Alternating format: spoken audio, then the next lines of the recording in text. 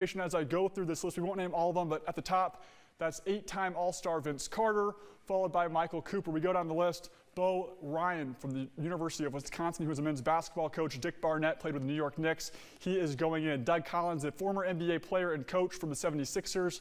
He is going in the Hall. And then Jerry West. This is his third time in the Hall of Fame, this time going in as an exec with the Warriors and Lakers. To the NBA standings. Till we go now. The Denver Nuggets have clinched that #1 spot, followed by the Timberwolves and Thunder, who have also clinched playoff berth. The bottom 4 teams are the Pelicans, Kings, Lakers, and Warriors, who are playing for a play-in spot. That play-in tournament starts in just about a week and a half.